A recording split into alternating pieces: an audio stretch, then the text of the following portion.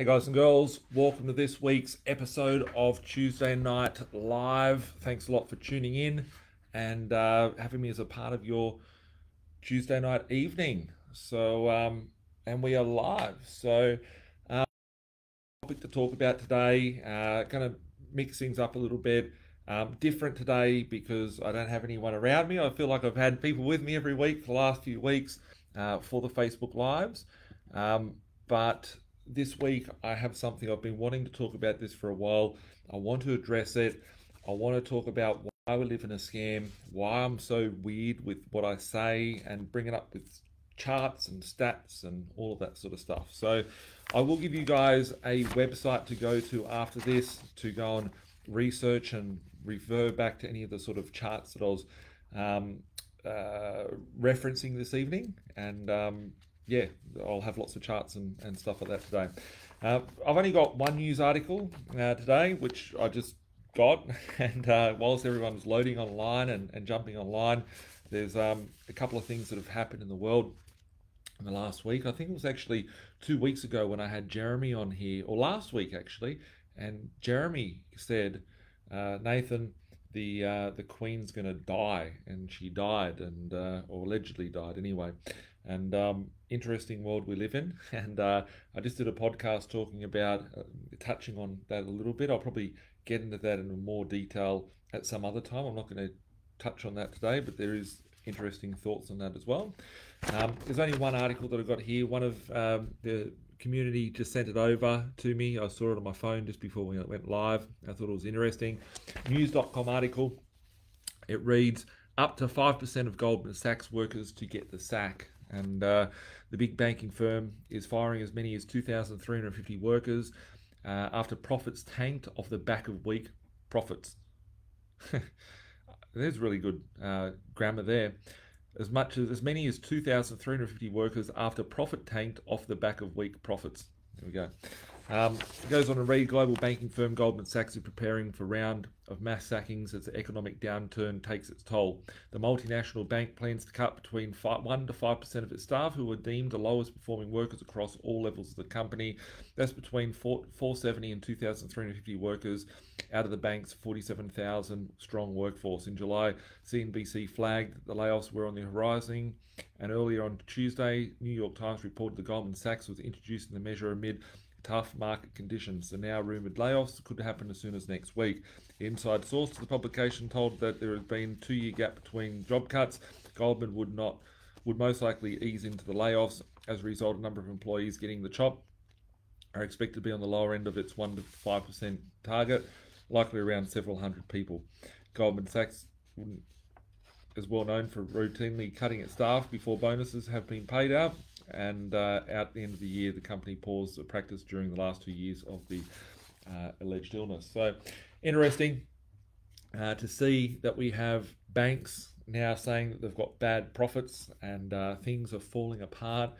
And I think, you can't have moves made, like moves can't be made without some sort of reaction. Every action has a reaction. What we are seeing is going to be the biggest recession or depression the world has ever seen, unless they keep printing, right? And tonight we're going to go into a lot about what happened. I've got so many pages, so many charts. There's literally pages and pages of charts. We want to run through these charts. We'll go through them together and put a lot of dots together. And this is how I come up with my random theories, my creative thinking. By understanding the data, understanding the actions that are being played out there in the marketplace, whether it be interest rates going up, whether it be interest rates going down, whether it be policy changes and fundamentals of the society that we live in. So the first one here is just a little article. This is actually just an article here. I think it's an article. It's just an article, actually. I'll give a bit of a background. So, what the fuck happened in 1971 and why the fuck matters so much right now? This here is an article here. Actually, this could come from a website. It could be the actual page. But let's get straight into it and see what happened. So what happened? What do you guys think happened in 1971? Maybe put a little note below. And what's that? Hope everyone's doing well. Thanks for the comments. What do you think happened in 1971 and why does it matter? Throw us a comment below. Let us know before we get into it. This article goes on to say the temptation to print money is the greatest temptation in the world. If you ventured into the crypto Twitter this year, you may have seen a tweet from the meme account, What the Fuck Happened in 1971, which is what we're going to touch on today. Created in March, the account posts numerous times a week, a fast-growing fan base of 10,000 followers. A typical post features a graph that shows how inequality has grown in recent years, inflation has skyrocketed, and how ordinary people are being priced out of houses stocks due to low wage growth. Somewhere on the chart, there will be a little arrow pointing at 1971, which highlights when the rot set in. Invariably poses questions like, what the fuck happened to wages in 1971? Or a chart showing ever-widening political polarization. What the fuck happened in 1971 that led to such a divergence in political thought? Its followers noticed a similar phenomena contribute to the meme by tagging them in. This week, someone posted a New York Post article showcasing decline in happiness of lower socioeconomic statuses and white adults since early 1970s, asking, gee, I wonder what the fuck happened in 1971. So if you have a look at these charts, everything was, yes, you would be correct. I've got a few guys here. A lot of you guys are right on the money, guys. You guys are right on the money. Hey Steve, how you doing? Hey Scott, dollars, yes, money changed. Mark said removed off the gold standard. Zach said the US dollar removed, came off the gold standard. Tricky Dicky, yes, that's it. President Nixon, Tricky Dick Nixon, turned the petrodollar. Gold standard's gone. So when we look here and we can start looking at charts, you'll start seeing a bit of a trend and a pattern that's occurred. So the What the Fuck Happened website in 1971 website suggests that all these disparate effects are connected with the President Richard Nixon calling time on the Bretton Woods financial system, which led to the value of the world's reserve currency, the US dollar, to gold. The gold standard, as it is known, underperformed the global finance from 1944, when the World War II allied nations, including the US, Canada, Western European nations, Australia, Japan, negotiated the rules of an international monetary system with fixed exchange rates between the currencies. This took place at a hotel in Bretton Woods, New Hampshire. At the time, the US controlled two-thirds of the world's gold and insisted the system was based on gold and the US dollar. The system meant that the theory you could redeem $35 for 1 ounce of gold, although actual fact it was illegal for US citizens to hold gold between 1933 and 1974. Interesting year that 1933, and interesting the fact that it was illegal to own gold between 1933 and 1974. So much so that that's why if you look in Australia, things like gold sovereigns, which was the sort of UK sort of system of currency, which you had Australian gold sovereigns and you had UK gold sovereigns and whatnot. A lot of them are missing because people had to hand them in and they were burnt down, melted, and all that sort of stuff. Because they basically rolled everyone and said it was illegal to have this gold, and that went on for 50 years or so, and it was illegal to have real currency at that period of time. The gold standard, as it is known, we've read that. The system meant the theory could redeem that. The government again ran into muddle trouble backing the currency with the gold in the late 1960s and printing too much money to pay for things like the Vietnam War and various welfare programs, which was rationale for Nixon killing the system in August 15th, 1971. So it actually just passed its 51st year. And 2021, which was last year, right smack bang into the middle of the Great Reset, we saw, the 50-year anniversary there. So interesting timing as well. Yeah, but that was a good thing. The effects of this are contested, to say the least. The International Monetary Fund, the IMF, for example, suggests the fears at the time that the move away from gold would bring an era of rapid growth and end to where misplaced. In fact, the transition to floating exchange rates was relatively smooth, and it was certainly timely. Flexible exchange rates made it easier for economies to adjust more expensive oil when the price suddenly started going up from October 1973. So we start looking at it and going, well, did the value of the oil go up, or did the currency start losing its value and inflation kicking in? For many traditional Keynesian economists, leaving the gold standard behind has provided governments with the flexibility to use activist monetary and fiscal policies to respond to or prevent economic crises. For example, without the Federal Reserve's unlimited quantitative easing program, money printing this year, the economy may have fallen into such a deep hole the US may never have climbed out of it. And Greece's inability to inflate itself out of a sovereign debt crisis in the years after the global financial crisis was a part of the reason it had to embrace the crippling austerity measures. Surveys of mainstream economists suggest that 9 out of 10 think returning to the gold standard would be a disaster. Well, it would be a disaster because we would lose everything that we have in life, but then you would realize that your house prices wouldn't go up. If you go back to look at charts, right, I encourage everybody to look at charts before 1971 and look at what happened to property prices for all the years prior to 1971, and you will see that the property prices remained pretty flat. Nothing happened, but it was when they depegged it, that's when real growth started happening. So we've really only had a debt-based Ponzi scheme for the last 51 years, and that's when we've started seeing these big exorbitant booms that we've seen over the recent years. No, leaving the gold standard was a disaster, but what the fuck 1971 tells us is a different story. It showcases various graphs highlighting the fact that 1971 onwards productivity increased while wages in flatline. GDP surged, but the share-going workers plummeted. House prices went through the roof, leading to American savings becoming inextricably tied to home values. It suggests that around the world episodes of hyperinflation increased, currencies crashed more frequently, and there was a spike in the number of banking crises. The personal savings rate fell off a cliff, incarceration went up through by a factor of 5, divorce rates shot up, and the number of people in the late 20s living with their parents increased exponentially. Most horrifyingly of all the number of lawyers quadrupled. Right? So let's have a look at this.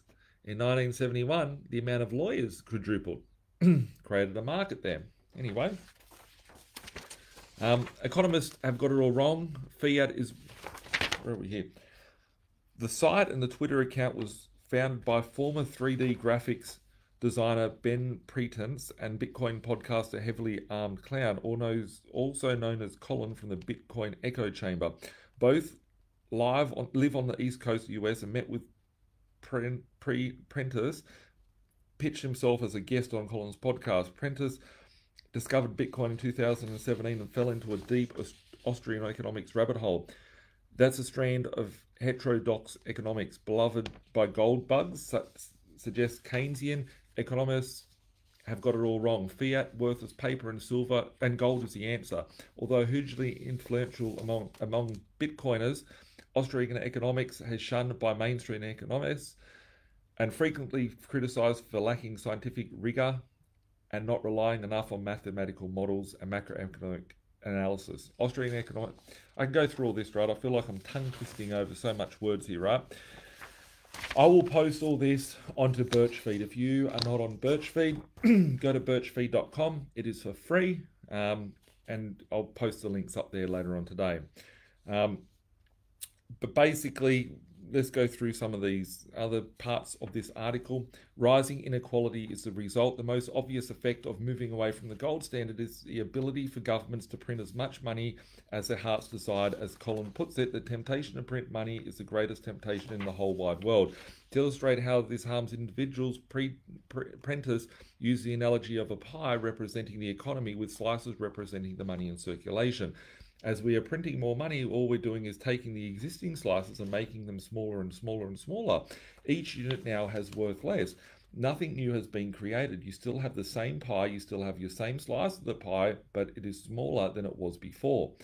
That's a very true view of that, right? When you look at your dollar is just losing its value. You still have the dollar, but it doesn't feed you as much as what it used to. Collins says this results in people trying to store their wealth in other ways, which has resulted in a runaway asset price inflation since 1971. Surprise, surprise. When money is debased, it loses value over time. People store their wealth in assets, he says. That is why it's common financial wisdom to diversify your assets, to invest in stock markets and to invest in bonds, to invest in gold, to buy a house. The more assets you own, the better off you are in the long run, because all those assets are going to increase in price because of inflation. Let's clap for this bloke, right? Because finally we have some with a bit of sense out there.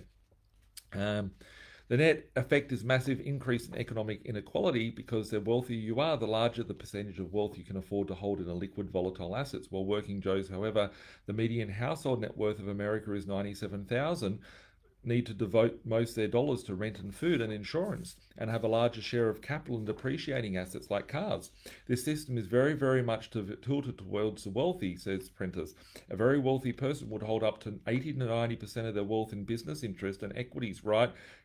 And those inflate. This is where the money of the wealthy, but this is the money of the wealthy, but the access to the assets are almost nil for the poorest, which is why I talk about property being such a greatest asset, because you can then not just buy the piece of real estate. The thing that I like about property so much is that you have the property which gets inflated in time. Your debt is stuck at a point which is fixed in value. Let's say you got a 200 grand loan and a 200 grand property. The property might go to $1 million, but your debt is still $200,000. It becomes worthless over time. Not only does your property value go up in value, but your rent goes up in value as well. So it's a very, very important tool. If you understand how the money works, then you understand how you understand how the whole system works and everything that plays on top of it. This system would be less of a problem if wages had kept up with inflation. While average hourly wages in the US has roughly increased in line with CPI, that's just one way to measure inflation. One of the most telling charts on the site shows the number of working hours to buy a single unit on the S&P 500 has increased to an all-time high of 126 hours today, up from an average of 30 hours since 1860. So we'll go through those charts, but you can start seeing that every chart around the world has gone nuts since 1971, and that's where the growth has occurred, and that's because they've hijacked the money and the currency that people are using. So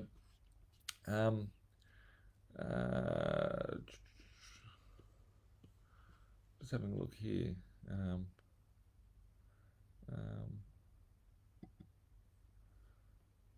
Cool. Keep all the questions coming through. If you can't get access to the Birch Feed website, just send an email to my team requesting how to get access to Birch Feed. You can send it at admin@B.Invested.com.au, and my team will assist you in getting in there. But I'll have the articles. I'll post these articles tonight, and then the team, once you get into Birch Feed, they'll get onto that for you. Depending on how deep down the rabbit hole you want to go, there are ramifications everywhere. Colin explains there is an economic calculation that can be performed normally, whereby as capital is accumulated in bank savings accounts, interest rates come down. Then people are more likely to borrow money and go out and try and engage in new productive ventures, he says. Creating new money and artificially suppressing the central bank interest rate is distorting that economic calculation. And that's why I always talk about it. I'm so excited by it, because I understand that this is a banker's game. The property game is just the asset that plays on the field. But the game is designed around the bankers. It is a system that is designed. And if you can understand how that system works, you can use it to your advantage. You can take advantage of that system and clear the bank out. It says our crazy financial system is the reason hugely profitable companies like Apple still borrow billions of dollars to buy their own stock. Why would they borrow so much money when they can just have to pay interest in order to buy back their own stuff? The answer is the replacement cost of assets is higher than the replacement cost of the capital. When you understand when that works, just repeat that. That's where the whole paradigm shifts. When they borrow money, they then have to use to pay interest to buy their own stuff back. The answer is the replacement cost of assets is higher than the replacement cost of our capital. The capital is worthless. It was created from nothing. When you realize there is no value to money, the debt doesn't matter, right? So the money is debt.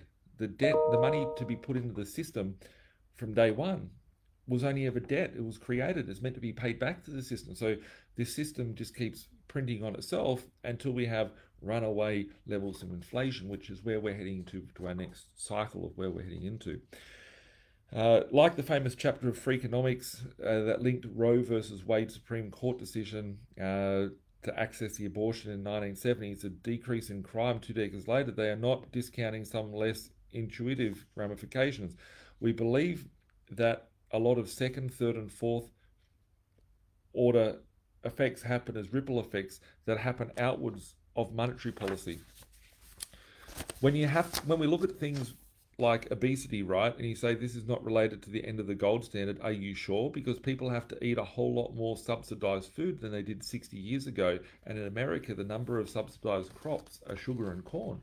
So when you think about how crops are created, when you start looking at food chains, when you start breaking down the fabric of society, there's lots of things that have changed, right? You didn't see fat people going back 50 years ago. Every person walking down the street, they're eating the food, they're poisoning themselves with certain types of things that they're putting in their body, even the nice vegetables and fruit that you get from the shops, the meat that you get from Woolworths, like it's full of chemicals and pumped up full of GMOs. They've distorted the parameters for profits in companies and corporations. They now believe the system has become so distorted it is no longer genuine capitalism. Collins points to the fact that 52% of adults who are now forced to live at home with their parents instead of buying their own wealth, buying a house and starting their own families. You can't afford to do any of these things and just look at the system that exists and you say, this is broken, right? You've always believed in capitalism, but now you're seeing the system that they called capitalism is broken. But Ben and I opposed that this is not capitalism, this is something completely different. This is social monetarianism.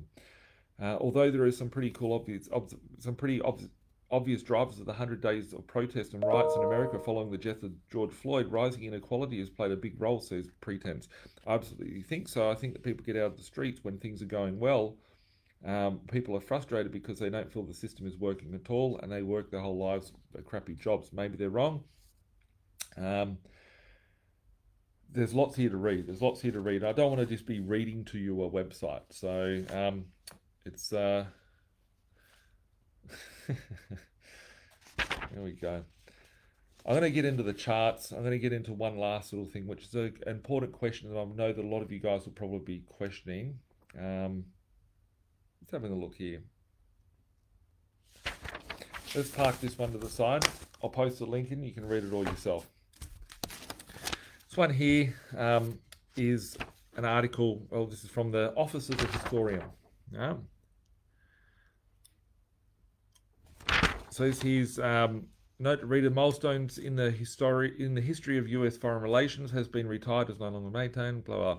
Nixon and the end of the Bretton Woods System, 1971 to 1973. On August the 15th, 1971, President Tricky Dick Nixon announced that his new economic policy program called to create a new prosperity without war. Let's have a little water, guys. Let's have a little water.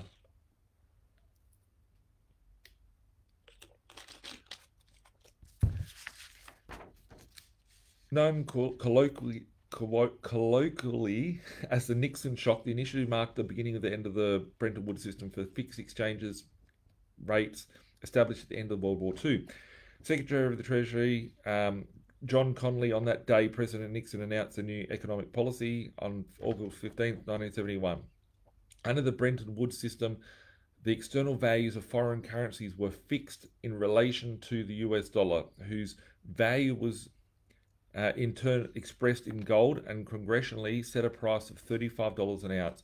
By 1960, surplus of US dollars caused foreign aid, military spending, and foreign investment threaten this system. As the US did not have enough gold to cover the volume of dollars in worldwide circulation at the rate of $30 per ounce, as a result, the dollar was overvalued. Presidents JFK and Lyndon Johnson adopted a series of measures to support the dollar and sustain Bretton Woods.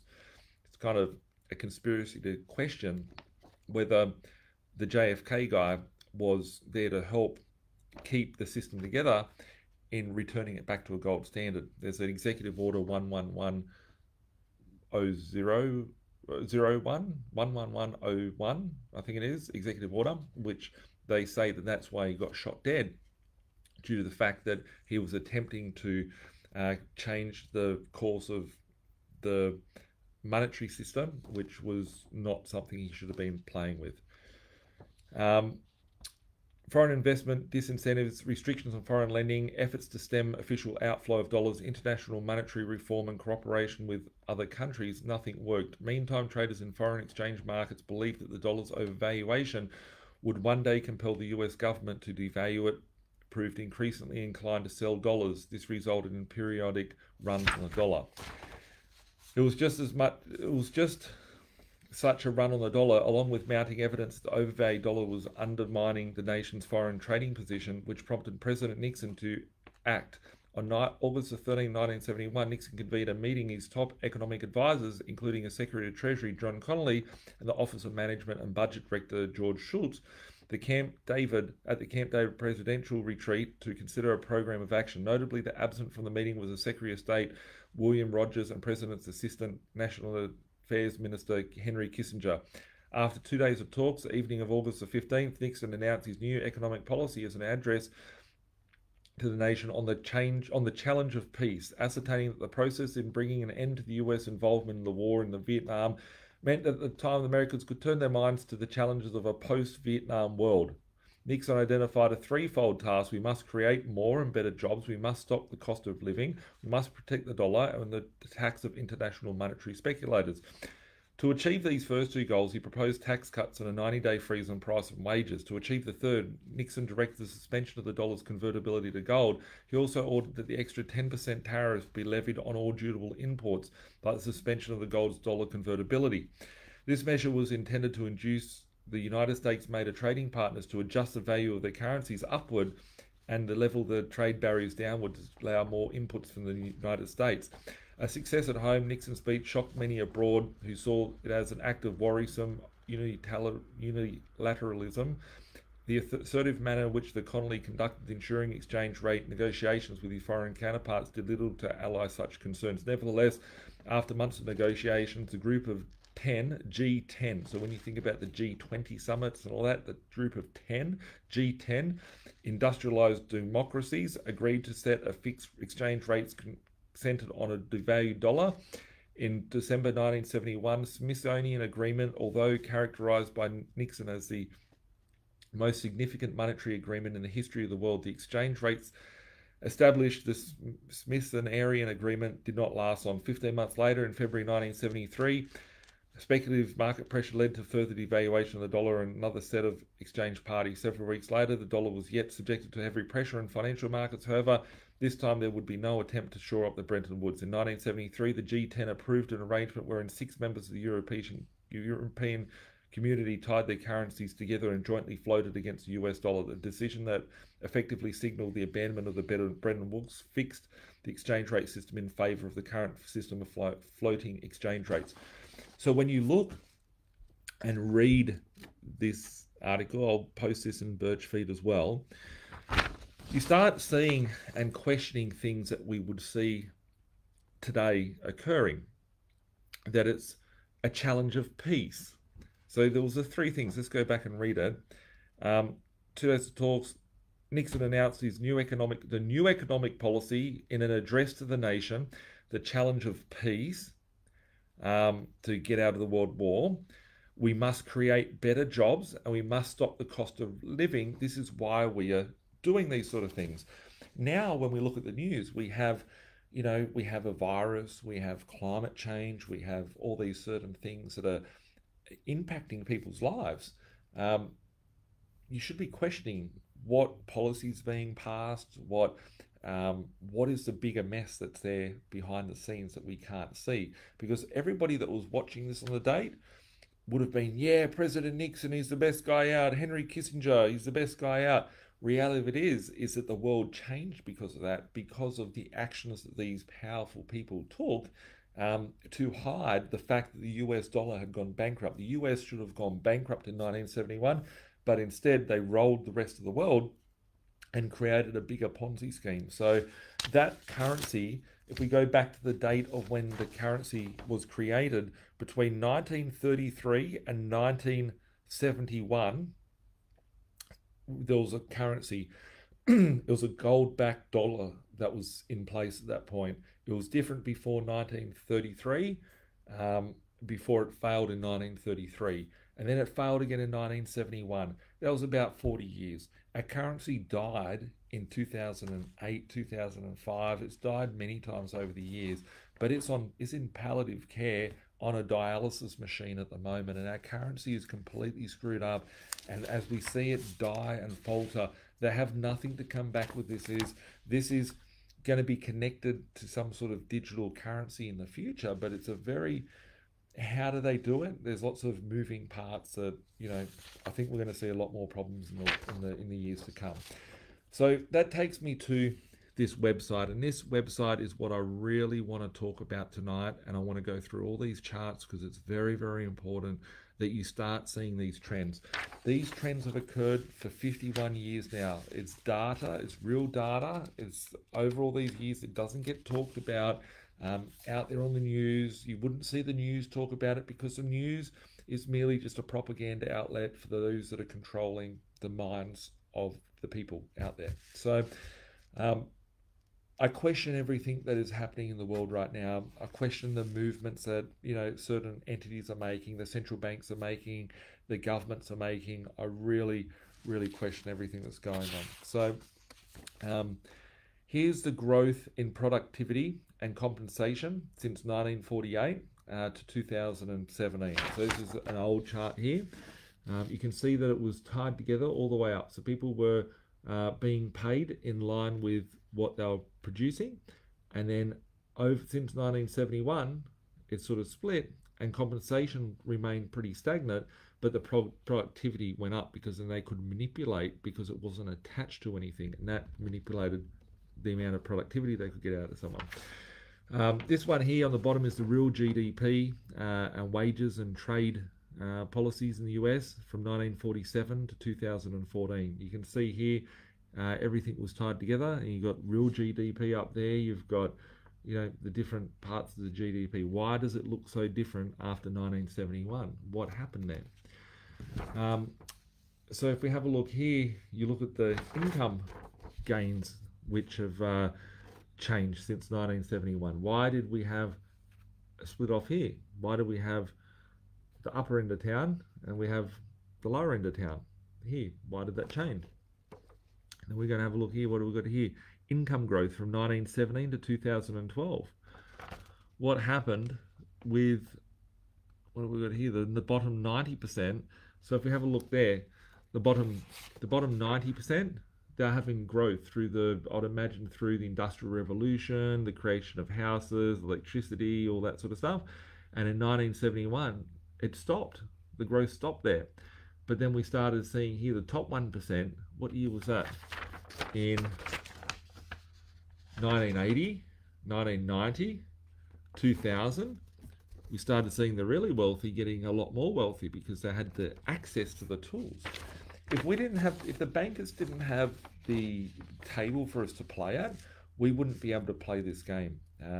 We're very blessed to have these dodgy banking systems in place. We're very blessed to have a corrupt world that we are born into and live into, just due to the fact that if we didn't have it, we wouldn't have a table to play at. It's understanding that this game exists, and it is important to understand how do you play the game, how do you get ahead, because savers are losers. Sometimes people get upset and they're like, Nathan, what do you mean savers aren't losers? You need to save money in order to get ahead.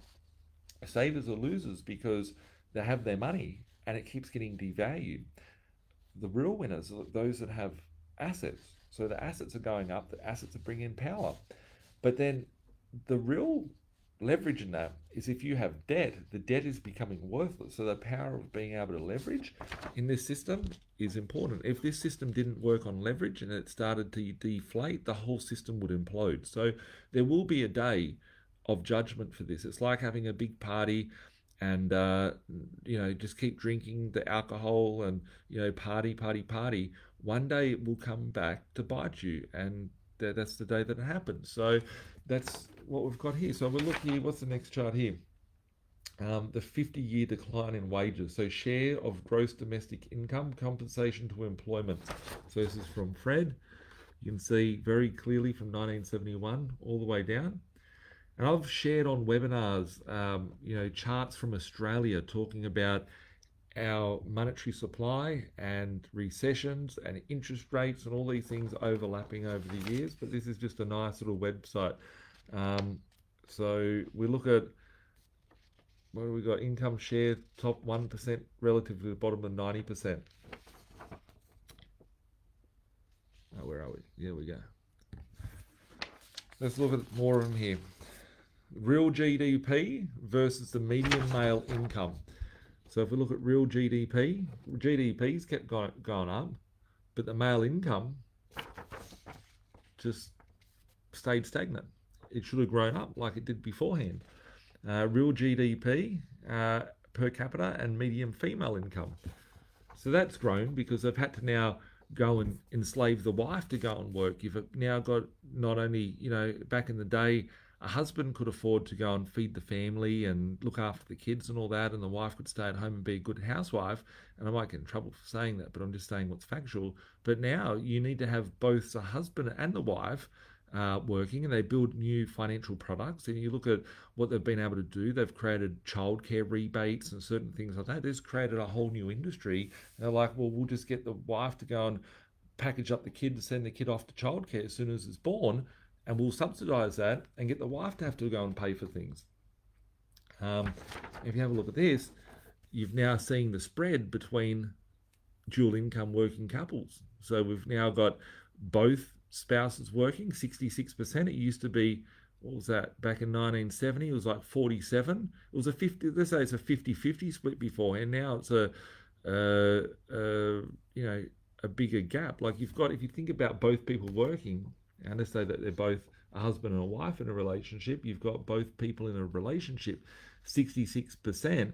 But then you look at the women that are working, and you've only got 7% of women that are working. You add 7% on top of 66, that's like 73% of female participation in the workforce. And that's not saying, anything about women. It's just saying that now you have to have both two people working in a household. Have a look here. What's this last one here? The inequality rates. And you can see that for a long period of time, it was pretty stable. It was pretty stable. But then when 1971 came, it's just been on the increase. And the reason being is just due to the fact that they're printing out more and more money. Net worth. So what have we got here? We've got here, you can see the inversion here. You can see the inversion of US net worth. We're going to have a look at the cost of living. I think everyone's seen this one here before, but a new house, 25K in 1971, an average income, 10 grand a year. So an income now might be 50 grand a year, 80 grand a year, whatever the income rate is, but a house isn't 200 grand. A house is $1 million, 1.5 million.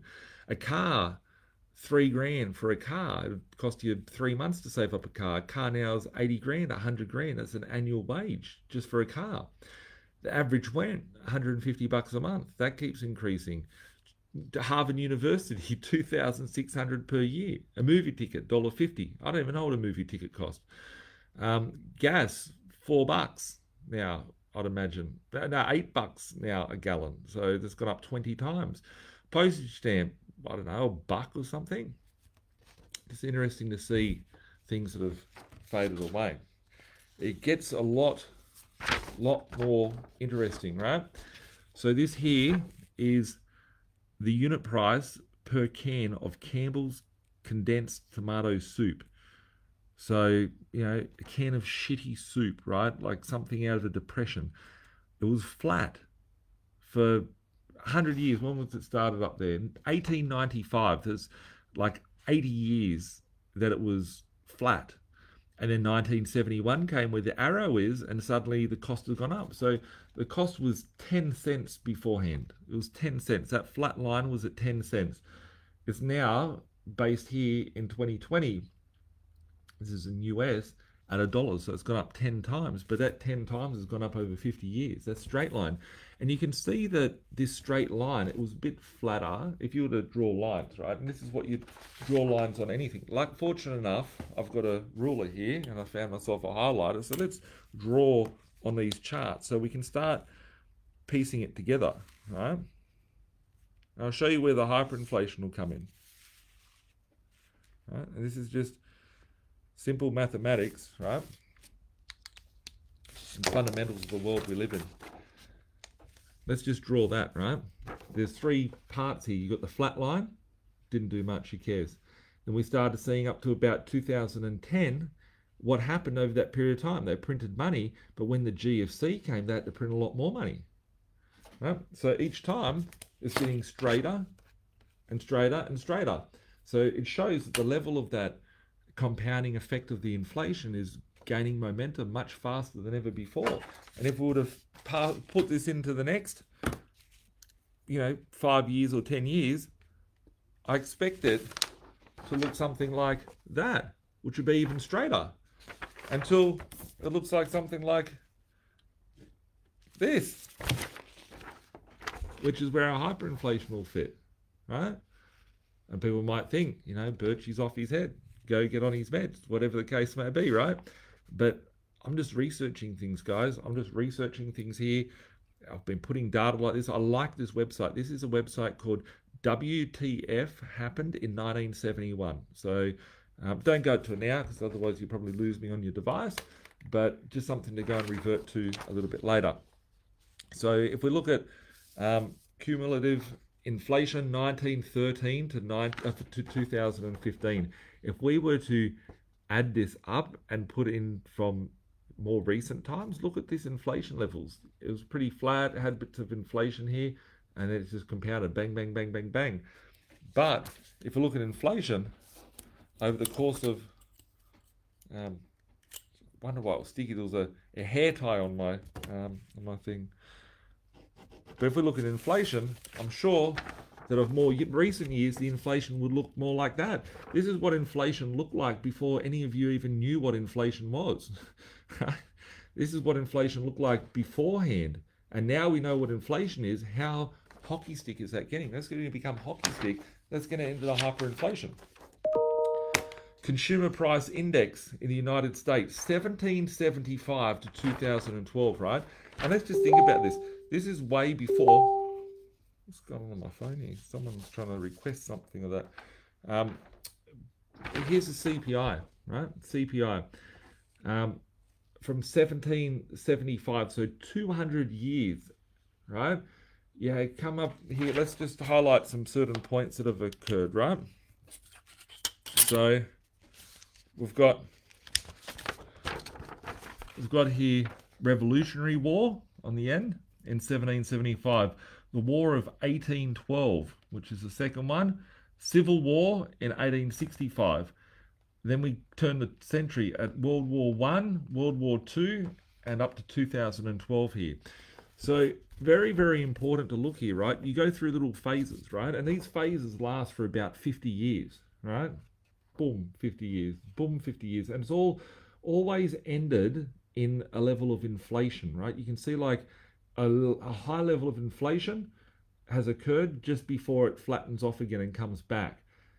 But in this one here, we started the Industrial Revolution, and then we changed our currency. And ever since that occurred, inflation has run rampant. And this, if you overlay it over currency that's been created over that 200 years, there's more currency. Take this out of perspective. This only gets to 2012. But in the last 24 months, there's been more currency printed than what there was for 200 years combined in the last 2 years. So when you start laying this data over, what significantly changed at that period of time? Bureau Labor of Statistics, historical statistics of the United States, electricity, food, fruit, CPI. And this is called the CPI, right? Because they say it's a CPI, but the reality of it is that back in 1971, they were quoting on like a piece of fucking steak that would be like, you'd call it Wagyu now. They'd be like, oh yeah, a piece of Wagyu, right? It's like, no, that was a piece of steak beforehand. When they class meat, they're putting fucking dog food into the equation, basically now. They used to say housing, they put housing into this. Now they say housing is the affordability to pay rent. It's not the cost of a house in Sydney or a cost of a house somewhere. You have a look at it. everything went off the wayside. It was straight line up until 1971, and it's just getting worse and worse. So the highest one is fruit. Fruit is going up. And what do? They're controlling the farms now, right? And then they're trying to control the food and the electricity. So they're all tied in together. So when we start seeing, and we just think about it, right? You go and read the news articles and you go, okay, the electricity, we've got the electricity price, right? The red one is electricity. No, sorry. The green one is electricity, right? So imagine, you've seen it here, the green one is your electricity on the bottom, going up. What's that naturally going to do? It means that the food goes up, and it means that the fruit goes up, and everything rises with that. So as we're starting to see this inflation roll through, it's uncontrollable. They have a Ponzi scheme, and it's broken, and it has to come home to roost, which is via hyperinflation. Let's just keep going through. Oh, you're a smart cookie. You're an investor. You're a property investor in Australia. You must have bought a house 10 years ago, right? And I think to myself, like, all the people who've gone, oh, wow, you must have been smart. You know, how'd you know Western Sydney was going to go off? I was buying shit in Western Sydney unknowingly, to the extent of the level of manipulation due to inflation and currency and the things that support it. I could sit here and say, I'm the best property investor in the world, blah, blah. But reality of it is, it's that it's not about what I'm buying as a property. It's just that I own the asset, and it's the inflation has done its thing. So here we are looking at median house prices in New York is the blue line. Median household income in New York is the red line. Median house price in Boston is the yellow line. Median household income in Boston is the grey line. And when you look at that data, you can see that it's not just the housing that's gone up in Australia, in Sydney, and anywhere. Every housing around the world would have the charts of them going through the roof. But then the income has stayed pretty stagnant. What has occurred, which is different here, is they've controlled how currency is created. They've allowed people to go from a 50% loan down to a 5% loan. They've allowed for interest rates to come down from 10% down to 2%.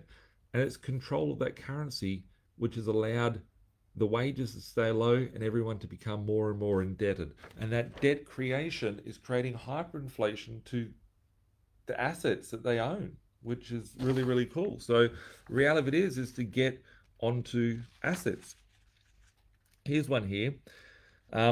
Australia's total mortgage repayments percentage-wise versus the household income over 25 years. So we look at it here. Now we've got the red is Sydney, the green is Melbourne, the blue is Australia as a whole. Why did it start going up at that period of point? Because it's been manipulated. How long does it take to save for a house? Right? We're all property investors here. We've got here in 1950, it was 2.3 years, 2.6, 2.4. And then after 1970, in 1980, it was 3.8, 5.4, 7%. And this only goes up to 2020, right? That's probably doubled in the last 12 months, 24 months. We're going to have a look here. Home value change versus income change. Everyone goes, oh, well, wages used to be higher, whatever the case may be. It's the manipulation of the currency. And when you're going to have a turnover in this side, this is where the fun starts, right? The US gold reserve versus the gold price. Who knows how much gold they've got? So they've had gold going up and down, like the amount of level of gold. And they're saying that they've never bought gold ever since 1971. So right there is 1971. It's just been flatline. But then you see the price of gold has gone all the way through the roof and just keeps going up. Why? Because it's inflated. Hyperinflation episode. So we have a look here between 1971 and 1966. So this is this one here would be an interesting stat to look at moving forward. So where that arrow is with that graph, it's between 1971 and 1996. So that blue box there is about 25 years, that period. So we can see that there's been more and more countries. There was not hyperinflations before this period. If there was, those countries went into hyperinflation because they were shit or whatever. So let's look at a few of those countries that went into hyperinflation. In 1916 to 1921, Austria went into hyperinflation. Um, Free city of Dzing, it doesn't even exist anymore, went into hyperinflation. Germany went into hyperinflation with Hitler. Hungary went into hyperinflation. Poland went into hyperinflation. And Russia went into hyperinflation. In 1941 to 1946, Greece, Hungary, China, Taiwan, and the Philippines all went into hyperinflation. So when you go to a third world country or a country that has, you go and buy a hamburger and it costs you 500,000, whatever currency they're using, that's because the currency's been destroyed. Then you look here and you've got Chile was the first one to go in, right? And then basically every country between 1991 1996, Belarus, Bosnia, Bulgaria, Estonia, Latvia, Lithuania, Moldova, Poland, Republic something or other, can't pronounce it, Russia, Ukraine, Yugoslavia, Armenia, all these countries, you can see them, right? How many countries are going to lose their currency? No one's lost their currency afterwards. We think when we look at places like Venezuela, and then you've got Zimbabwe, right? So the two hyperinflations that have occurred of recent decades, right? And we laugh and go, oh, Venezuela, ha ha ha. Zimbabwe, ha ha ha. Their currency's worth nothing, right? They're the only two that's happened for the last 30 years. But here, all these currencies got KO'd because of hyperinflation. What's going to happen when they are forced to print more currency? Right? That's what I'm looking at. That's the important part. That's the money shot. We're now coming up to a point where this is not sustainable. So, interesting times.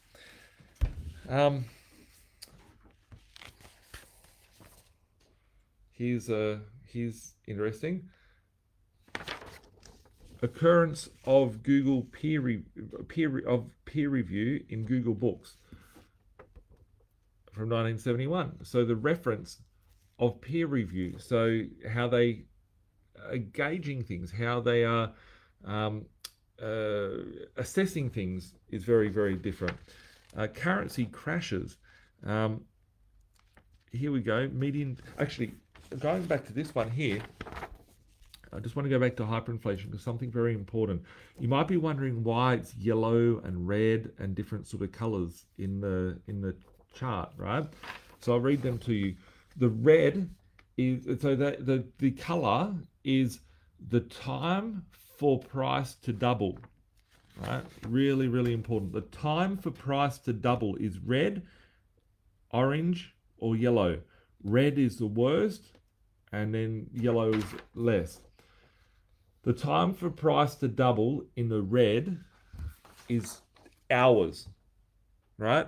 Hours, not weeks or days or months, right? So imagine you go in and, I read an article the other day that Macca's, everyone's got the shits because Macca's, their burgers have gone up by 25 to 35%. It's a Daily Mail article. Go and read it. I put it in the Birch feed the other day. People have got the shits because Macca's prices have gone up by 30% on average in the last 12 months. So if you think about that, your Big Mac, your cheeseburger, a cheeseburger now is $4.15 for a fucking cheeseburger, right? You can go to the local hamburger shop. I don't know what they cost over there anymore, but, the cost has gone up dramatically, right? And looking at the, that took a year for it to go up by 30%. No one's even realized the level of inflation that has occurred yet. You're starting to see it through your food. You're starting to see it through your grocery, right? But the red one doubled in the hours, right? So you go in this morning, and I don't like promoting things. That's why I don't wear stuff on me. But you can probably guess what the water is. With a bottle of water, that's like $4 or whatever, right? For the bottle of water. Imagine you go in and buy that, and it's $8 tomorrow. Right? It's just overnight. It's gone up $8 from $4, and then 2 days later, it's now $20, and then on next week, it's $200 for a bottle of water. Right? Literally hours in these countries that are in the red, it took to double. Right? So then the orangey color one is days. So it might double from $4 this week to $8 by the weekend and $20 by next weekend. And then the yellow one, which is it's not so bad, right? It takes weeks to double. So this week it's 4, next week it's 8, the week after it's 10, the week after that it's 20 weeks that it took. They're just some hyperinflations that you've seen in recent times. We haven't seen as many, but wait until we start seeing these currencies imploding. They're falling apart. It's like they're taped together with duct tape. That's literally the system that we're in right now. Just gonna have a sip of the water. Imagine going back to 1960 and saying that I could go and trade this bottle to 10 cents. They go, water? You bought water for $4, right? And say I can get 10 cents. They're like, I bought a case of Coca-Cola for 10 cents, whatever the case may be, right? The bottle's worth more than the ingredients in the future. All we're seeing with the hyperinflation is that we're going to see 50 years of inflation squirted into 12 months, 24 months, and really high levels of inflation. Once the currency implodes upon itself, that's when we end into hyperinflation. If we look at currency crashes, the amount of currency crashes that have occurred over the course of the last 30 years. So 1971, there was no such thing as a currency crash. But then we started seeing heaps of currency crashes. There's less and less of them nowadays. But what happens when they start losing control? All major currencies have depreciated over the past century relative to gold. So if you just compare it to gold standard, the value of it has lost. Yeah, those currencies are gold, US dollars. So gold is still what gold is. An ounce of gold is an ounce of gold. The Deutschmark lost their value here. Is the longest reigning one, but they're all worthless down here. You can see that the value has fallen off. The value's fallen off at that period of time. Now everything's in line. So when you start seeing less and less currency crashes, it's because they're all in one line. They're all dead anyway. When you see a straight line on something, it's life support. It's dead. This is the fun one, right? This is the fun one. This here is the number of countries with banking crises. This is only up until 2000, guys. Only up until 2000. There was no banking crises here. There were banks going broke before there was such things in place. But then when it came off the gold standard, there was many, many banks that were failing, which are from bank runs. If you think about it, we're living in a digital world. If you can't go and get access to your cash, the money was never yours. So you can't have a bank run if you can't go to the bank and take it out, right? Federal debt, right? If you have a look at it, the amount of debt that is growing every year, they're anticipating in 2050 for it to go straight through the roof. Actually, we're here at the moment, right? We're here. I don't know if you can see the dotted line in the middle of it here. The amount of debt that's being created, more than World War II, more than everything combined. And that's without a hyperinflation.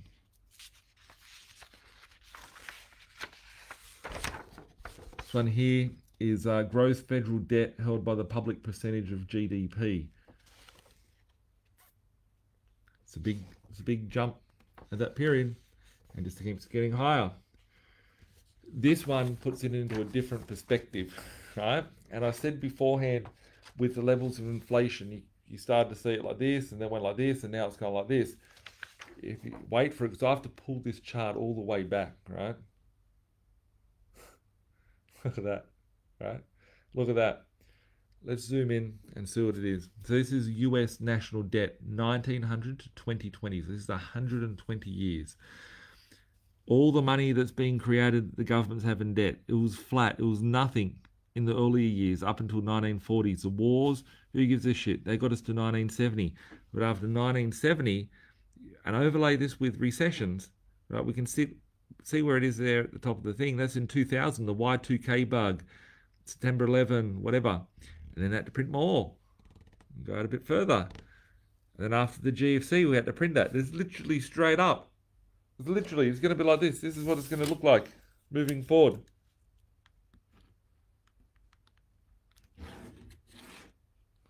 I didn't plan to have a ruler here. I just found a ruler on my desk so I can color it in, right? But we're literally going to see it. I'm just trying to draw it to put in perspective. It's off the chart, right? We're literally just going to see it straight up. It's getting thinner and thinner, right? And the more that this happens, the less your debt is, the less your money's worth, right? Your money's worthless. So if you have assets and you take it through these periods, that's where the value is. That's where the rich get richer, the wealthy get wealthy. You don't have to be a rich person to get started. You just need to understand the concept of money doesn't exist, the concept that it's all created from nowhere. And then realize that the assets are the real thing, right? I know that if all the money disappears, a highlighter is still one highlighter. A pen is still one pen. The ruler is still one ruler. The duster is just still one duster. The money could be whatever it is. This could be worth $5 trillion, but $1 trillion means nothing. That doesn't mean shit. So here we go, looking at some more charts. What happened in 1971? These lines are the external dollar liabilities and the official external dollar liability. So basically the debts have risen, but they were rising at a very slow pace. But when it got unpegged from the gold standard, it went straight through the roof. Here's the US federal debt surplus versus GDP. If it's surplus, it'll be above the line. If it's a GDP, it's below the line. It was never really under. The only time it was under due to 2 wars, but it hasn't been able to ever become over the top, apart from the only time it did become over the line is here in the 1990s. And if we overlay that, let's just draw a line here. Sorry, the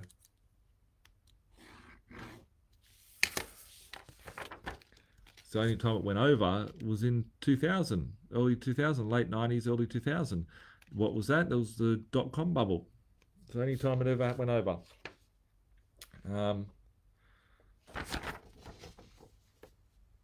These charts are not made up. You can go check out the charts on whatever platform. Fiscal year, US commercial bank assets of the US government's Federal Reserve. So the asset of the Federal Reserve is not, oh, they own property. The assets of the Federal Reserve are the debts that they have out there, which are the assets of the bank, of the Federal Reserve. Here we've got the S&P ratio. You can see it since then. It just keeps going up. Why does it keep going up? All these experts, oh, I'm the Bitcoin guy. I'm the, everything's going up. It's gone up because the money's lost its value. Price to earning ratio. Working hours to buy the S&P 500. So this is a convergence of data using the amount of money that you earn per hour versus the increase in the S&P. It just shows it's a debt-based fueled orgy of a system. Here you go, speculation versus production. So the actual industrial production of any goods. How do we show this? So the industrial production is this one here, and the volume of future trading is this one here. So these are paper contracts, which is putting value out there, versus real production, which is there. Market capitalization by sector. Some sectors have gone up. Financial markets gone up. Resources have gone down. Others have gone down.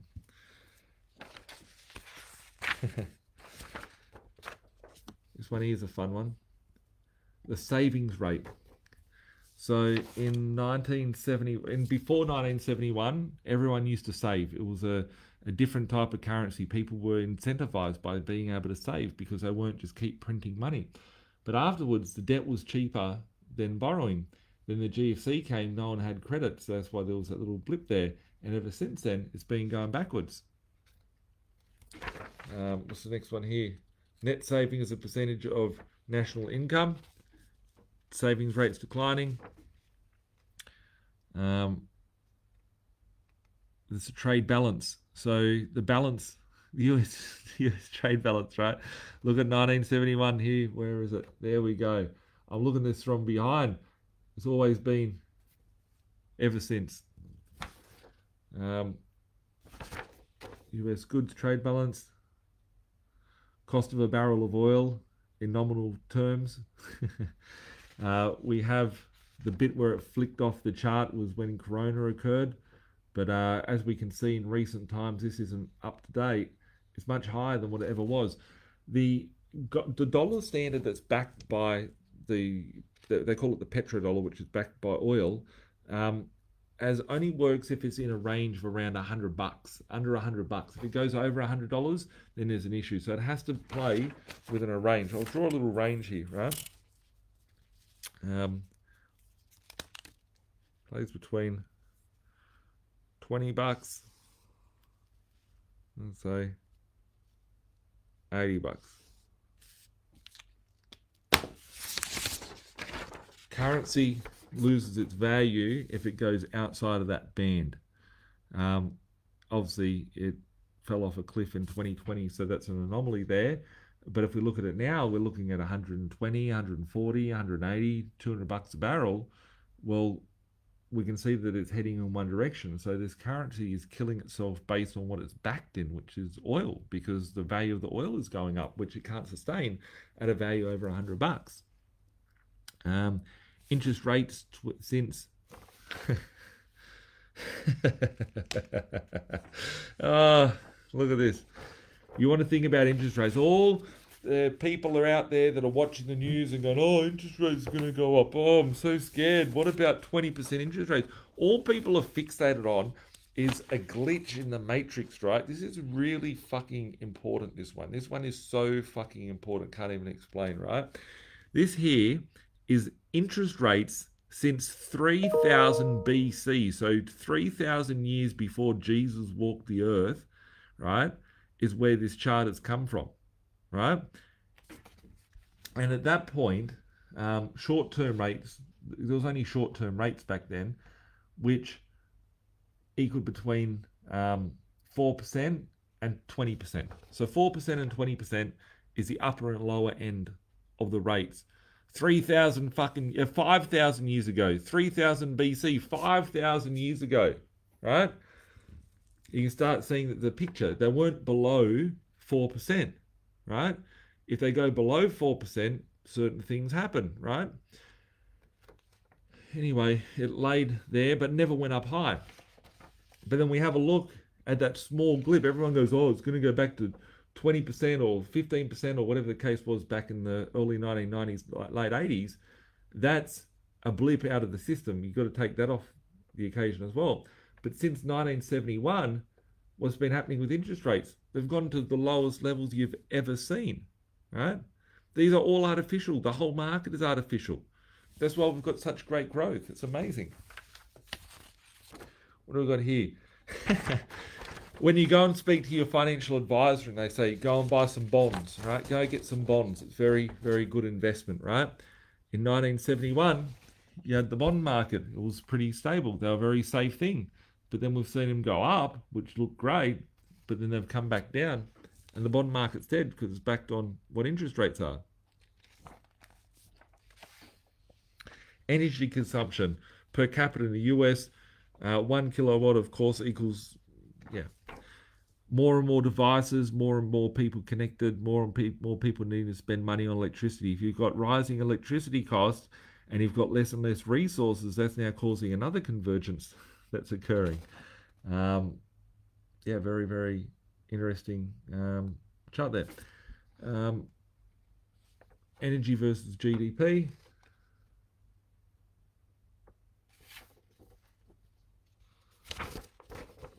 You've seen where people's mindsets have changed between using like Liberal and Labor and Democrats and Republicans and all that. Look at there. Look at what happened. Look at what happened. That's how we get people like Trump elected. What happened? What happened to the world? What happened? It's not based on the money that we use. Look at all the number of pages in the Federal Register. This is the last one here. Yeah.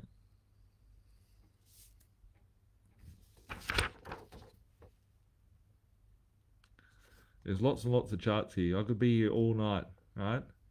What's this last one? Number of lawyers per population of lawyer. The number of physics in what was it here? PhDs conferred in the US, 1900 through to 2012. In 1971, what happened? Incarceration of inmates incarcerated under state and federal jurisdictions. The jail system is a business in itself. Not a business that I've looked into, but it's a business within itself.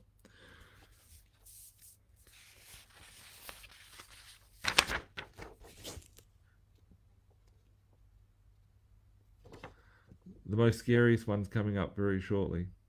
It's not the divorce rate, right? Look at the divorce rates. Why are people getting divorced? Because it's easier to get divorced, because it's breaking down of the family unit, it's control of population and how they can control people. But this one here is the interesting one, right? Percentage. I mean, that's not it. That's just showing that unwedded women having kids. This one, the next one, is the very important one. The children per woman, right? The children per woman. Since 1971, 1950s, right? The breakdown of the family unit. Husband and wife can't have a kid anymore because they've got to go back to work. They've got to have 2 household working people in the household. We've now, in 1971, gone from 5 down to 2.5 kids per woman, should we say. That's not saying that you need to get 2 women now to get the same family. It's all mathematics, though. Trends in obesity. Look at the trends in obesity. Why did we start getting obese at that period of time? Because the food changed, the chemicals that they put in the food. What's this next one here? Health expenditure has gone up due to the fact that the food is bad, the stuff that we're feeding ourselves, the junk, the chemicals that we're putting in our body. Meat consumption. Meat consumption. So if you look at the amount of meat, chicken has gone up a lot more. Why did chicken? Because it's easier. It's a little bird. They can fill it full of chemicals. They make those. You go to KFC, you get, oh, I'll have the breast piece of chicken, please. And it's like the size of your palm. Well, I've got a big palm, but like people's palm, it's what I'd expect a chicken nugget to look like.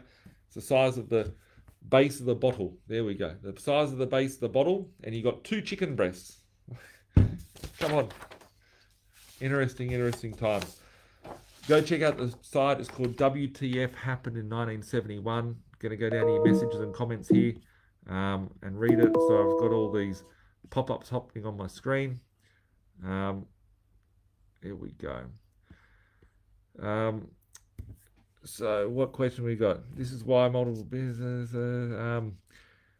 This is the information I like to hear. Good financial learning with the monetary system. Thanks, Jonathan. Appreciate that. The information is out there.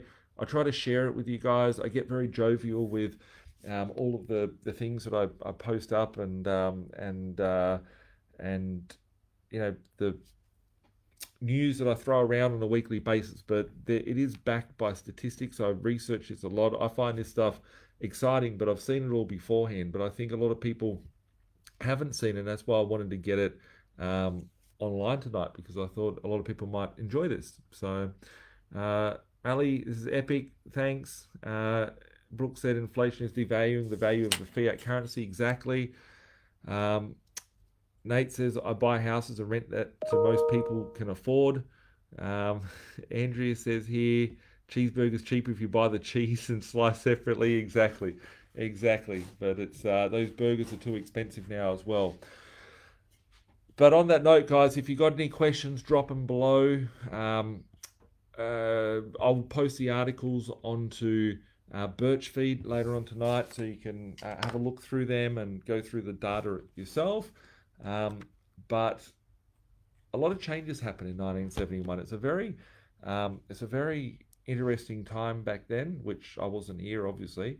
But when you look at what has happened, what caused certain things to occur, we're going to be looking back in 10 years' time, in 20 years' time, in 30 years' time, and we'll be able to see certain things that have occurred in charts and graphs and statistics and reflect back on them and say, hey, hang on a second, in 2020, this occurred. In 2021, this occurred.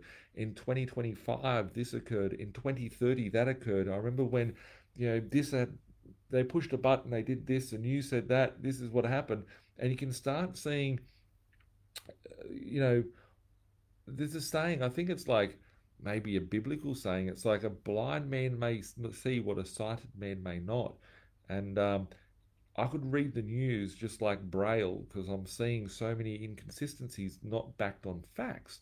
And we're going to be able to look back. And if you're wise enough and you equip yourself and you've got an open mind, the world is designed in a way that you have a closed mind, you obey without questioning, and that's the system that we're sitting in. And if you've got an open mind and you can start looking at this data, understanding if they pull this and this occurs, if they pull that lever, if they turn this direction, that's what happened over here. You'll have the best chance of being able to take advantage of the opportunities out there. You're aware of it, you're awake of it, you're in sync with it, and you don't freak out. I'm very optimistic. Everyone is going, oh, interest rates, this, whatever the case. I don't give a shit, right? Get out of here. Interest rates over a year, over 2 years of my investing. I've been investing for 20 years. You think I'm going to get scared about interest rates? I remember fixing my interest rates at 9% because I was scared because people put shit in my ear. Oh, interest rates will go 20%, whatever. So, I've seen all interest rates much higher than what they are today, but the fundamentals are very solid. There's a sound strategy behind what I do and what I invest in. And I'm very optimistic because I see that 2 years is a blip, right? It's what comes after that and what is the outcome of the actions and the choices that are being decided for us and put in place. So just be mindful of the actions that you take because there's lots of, positive and negatives that come from that. Sam asks, would it be ideal to have less debt towards the end of the hyperinflation? Of course, I want to take as much debt through the hyperinflation, or beside taking so much debt through, taking through as much asset as I can to get hyperinflated. I want to have as much asset to be cash flow hyperinflated as well, and then take that cash flow and then just pay out all the debt. There'll be a point when I'll be like, hey, I'm paying out debt because I don't see it going any further. And that takes me on to Matt's point and question here. So Matt just said the 30-day interbank transfer is down to 3.6 from 4%. So all these interest rates, people are sitting here going, oh, interest rates could go up higher. The economists are saying they're going up higher, all these sort of things. There's only parameters of where they can hit before it shits itself. If we go back to that chart of the oil, let's look at the oil for a second, right? Let's look at the oil. Let's look at oil. Where's oil? Come here, oil. Here, oily. Where are you? Where's the oil? Here we go. Back to the oil chart, right? We're sitting here, and most people are like, oh, well, I'm just trying to see where I'm showing this on the screen. If we look at the oil chart, there was a glitch here. It went under, right? But it was heading in a direction, right? It's heading in a direction, and it's back up here. Right, so if we look at this oil, I'm just going to do some drawing, right?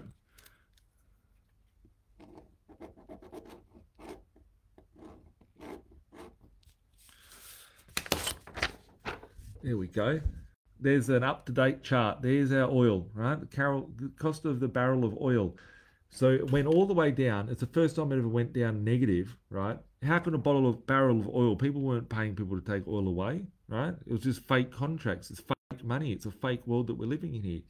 But anyway, fake information, right? I think Robert Kiyosaki wrote a book. I've never read it, but it's called Fake. It talks about all this stuff. but now the cost of oil is back up in line with that trend line, but it's, it went under for a little bit. So then if we think that's what could happen with a barrel of oil and it was a glitch, no one remembers getting oil at negative $50 a barrel or whatever in February 2020 when the whole market's turned to shit and they had to go and print their way through this. All they know is oil at, this. Why is oil at $200 a barrel? The oil's at $200 a barrel because of all this manipulation that's occurred prior to this. So when we look at that, and when you go and have a look at interest rates, I think the interest rates page, wherever that was, I don't have the interest rates, it's somewhere there. There's too many charts. If we look at the fact that if the oil price could go like that and have inconsistency, what will happen with your interest rates? What will happen in the longer term trend? And that's what I'm concerned about.